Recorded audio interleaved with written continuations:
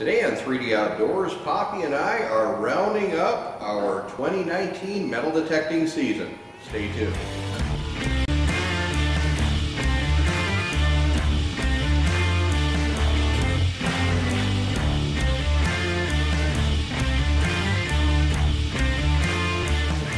All right, what a strange year I would call it. Yeah. With all the rain that we had in the spring, you know, we got out right away. We hit the old school ground right off the bat, thought we'd get a jump on things and really start going, and then the rains came. And they came fast and furious. Yes, and they just kept going. We had weekends that we literally couldn't do anything, and it's not we couldn't metal detect, we couldn't do anything. And so it slowed us down on all fronts on the channel. And then when we finally did get good weather, we kind of went at it probably a little too much. And recovery was needed afterwards. But there were some days we were doing 2-3 houses in a day. And normally we just pick one and do it well and be done, and then maybe go back on another weekend and hit another one. But we had to get some houses done. So we got in there and did them, and we ended up doing all right for the year. We pulled some good coins out, set some new records. And we'll jump in there and go over those. I'll grab the handheld camera here so that we can get a closer up view of some of the items here. We'll jump over here to Poppy's items, and then as we said last year, we did save trash, most of it. And you'll see it. You'll see. There's a bunch. So, all right, well, we'll jump in here over on Poppy's side of the table, and you want to go into your finds there? Well, a few tokens, one local token for the town that nearby we were detecting. You seen in the video, a 1944 one centavo from the Philippines. Indian heads. And some of these items are yet to be seen. I have some videos I haven't produced yet, so they'll be coming. So through the winter months here, you'll have a good selection of metal detecting videos on the way. Indian heads, I got them kind of goofy here, I guess, but 1875 was my oldest one. That's the oldest. And that's a new record for you, right? It's a new record for the oldest Indian head I've ever found, and maybe even the oldest coin, American coin. You know, got a bunch of them. Good variety of those, I guess. Mm-hmm. B-nickels, managed to find actually 4 of them. You were the B-nickel guy this year, I tell you what. 1899, 1901, 1904, and down here, as you maybe have seen the video, maybe that's still coming in, I'm not sure. I found this little coin purse that happened to have a 1906 B-nickel and a 1910 wheat penny in it. All came out of the ground together. They're a really cool combination there. Some little girl girl lost their coin purse. And barbers, only got 3 barbers, 1897, 1901, and 1913. Mercury's got 5, the 2 1919s on top are in the same hole.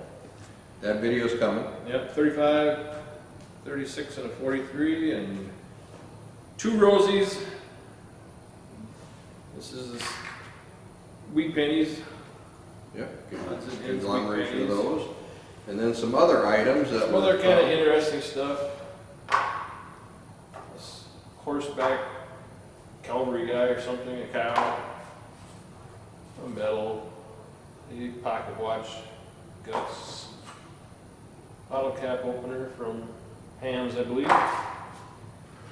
Your normal spoons, junk ring. We both found a marble and we're digging the metal. Keys, watch, some religious pendants, car, tractor, buttons, wrench, a couple of pocket knives. This is kind of a neat one. It's got a dog and hunting scene on it and guns. It's kind of neat. Handkerchief or kerchief slide from the Boy Scouts. Alive, I believe that'd be a 32 caliber centerfire. And yeah, just a bunch of neat stuff. And we'll jump over here to the stuff that I found this year. Now, I was lucky enough to set a new record for myself for silvers. Last year I said 20. This year ended up with 23. So that was a good year. We'll jump over first, though, to the Wheaties that I carded here. I carded a number of different Wheaties. I guess we didn't ask Poppy when we were over there which one of the coins was probably the most valuable that he found out of the year, this year. Probably that 1875 Union head, I think. Okay. That, it's not in the best of shape, but it's, Probably looks- would rate up as one of the more valuable. it looks coins. decent. Yep. So, I had a 1924D wheat penny, and then that books out pretty decent in there too. And I like to card the Wheaties if they rate out in the book in the fine condition. We're using the red book, United States coins book there for values, and we just go off of what the fine condition value says in them. And then had a number of Indian heads. I had 21 of those this year, starting at, let's see here, 1882, and working their way up. And I'll just go down the row here. You can see the years on both sides there as we go down. But 21 of those total. We ended up with quite a few barbers here. Started at 1899. We got 1900, 06, 11, 14S, 14D, and a 12S. And then we go into the Mercuries, got a few of those too. 1917, a D and a plain, a 20, 24, 28, 36, 41S, and a 45. And then 4 Rosies even, 48S, 51D, 57, and a 59D, and those are usually just worth whatever the silver value is.